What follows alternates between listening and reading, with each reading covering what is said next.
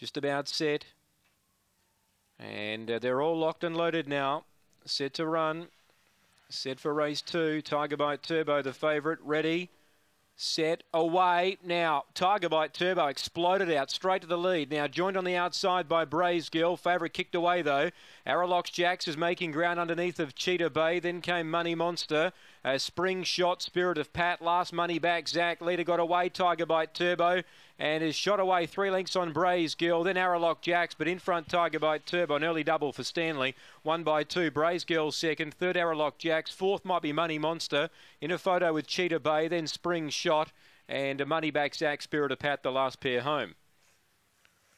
So Tiger Bite Turbo gets the money. Late mail home. Late mail 2 out of 2 here to start the day. $1.80 on the tote.